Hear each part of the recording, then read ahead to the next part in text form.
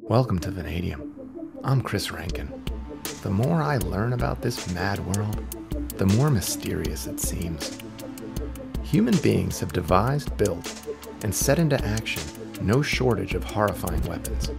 Technologies fetched from the darkest recesses of the intellect and imagination, yielding destruction sometimes beyond the wildest dreams of even the people who invented them.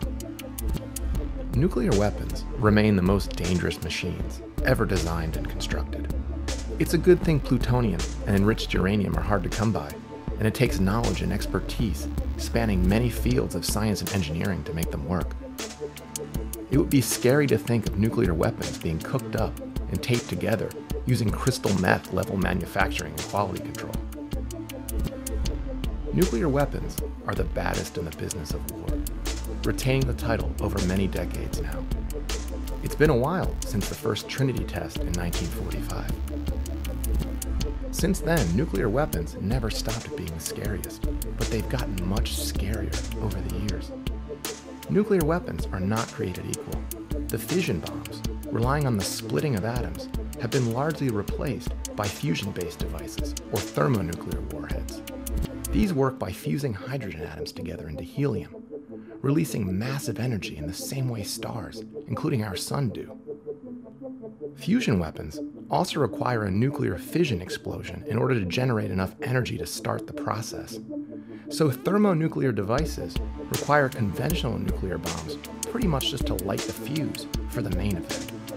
Even some thermonuclear explosives are minuscule in contrast to others, the city destroyers, the true doomsday weapons. One bomb claims the title, the most destructive, most powerful weapon ever designed and tested. The Tsar Bomba. Great name. Other code names include AN-602, Ivan, or my personal favorite, Vanya. This thermonuclear test in the Arctic Circle created a miniature sun just above planet Earth. The fireball was nearly blinding, even 1,000 kilometers, or over 600 miles away. The radiation fouled up radio communications around the world for nearly 40 minutes. The blast created a ripple in the Earth's crust that was measured to circle the globe 3 times. If aliens were watching these strange animals known as humans, the Soviet Union certainly got their undivided attention in 1961 with this little fireworks display. Before the show-stopping work on Tsar Bomba started, the Soviet Union had actually fallen behind significantly in the nuclear arms race to the US. They had nukes, but the US had a larger arsenal with a lot more potent versions. It took an unusual spy to let the Soviets know that they needed to improve their game to keep up with the US. This particular spy, Klaus Fuchs, was in deep, deep cover. Klaus Fuchs was a scientist with the highest academic pedigree, working in the most prestigious labs with generations of the most respected names in solid-state physics. This undercover agent, Klaus Fuchs, also had someone pulling the strings. A handler called Ruth Werner, or Ursula Kozinski, codenamed Sonia. She's the one who guided him into and through his clandestine work for Stalin and the Soviet Union. She convinced him to steal the information about the state of American and British nuclear technology and send it back to the USSR. When Fuchs delivered the word that the Soviets were getting smoked in the arms race, Stalin was not pleased. He went into immediate action to assemble a team to compete with and defeat the United States. Stalin needed someone very special to lead this massive and highly technical operation, and it didn't take him long to make his choice. Igor Kurchatov, professor at the USSR Academy of Sciences. Kurchatov was a legend for both his scientific expertise and his madman personality. Once during a problem with a test, he walked straight into a nuclear reactor while being perfectly aware of the dangers. Kurchatov figured he would be fine, and he was fine, for a while. Kurchatov had a reputation for technical skill, drive, and organizational ability. His early scientific work was focused on dielectric and ferroelectric crystals, One of his most important results was the discovery of the ferroelectric properties of Rochelle salt. As a note to the Vanadium audience, your intrepid host also spent a few years studying these ferroelectric materials. I actually have a sample of Rochelle salt, potassium sodium tartrate, that I keep on a shelf in the studio. Kurchatov's discoveries with Rochelle salt earned him 2 doctoral degrees, one in physics and the other in mathematics. He was awarded these degrees without even having to write a dissertation. Now that's impressive. To get your degree without the paperwork, that's no small feat anywhere, but even more so in a bureaucracy like the Soviet Union. Kurchatov was the Soviets' man for the job, and all through his years as the Soviet father of nuclear energy, he did deliver. Development of the Tsar Bomba was completed in just 112 days. That's a light speed for an operation of that magnitude. After just 112 days, Vanya was ready to debut.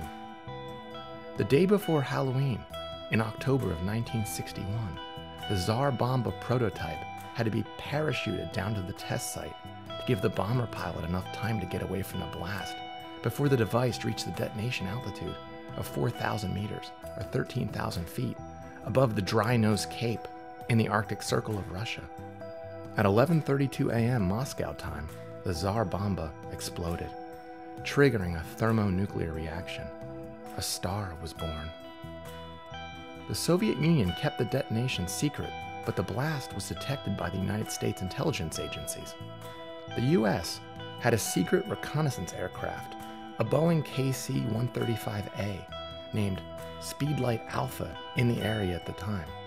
It was close enough to monitor the 57-megaton Russian Tsar Bomba explosion, the aircraft getting close enough to get its anti-radiation paint scorched. A Soviet cameraman aboard the bomber plane that dropped the Tsar Bomba described the blast. The clouds beneath the aircraft and in the distance were lit up by the powerful flash. The sea of light spread under the hatch, and even the clouds began to glow and became transparent. At that moment, our aircraft emerged from between 2 cloud layers, and down below in the gap, a huge bright orange ball was emerging. The ball was powerful and arrogant like Jupiter. Slowly and silently, it crept upwards. Having broken through the thick layer of clouds, it kept growing. It seemed to suck the whole Earth into it. The spectacle was fantastic, unreal, supernatural. The mushroom cloud was about 67 kilometers, about 42 miles high, over 7 times the height of Mount Everest. The cap of the mushroom cloud had a peak width of 95 kilometers, just about 60 miles. The Tsar Bomba explosion was the single largest man-made release of energy in human history.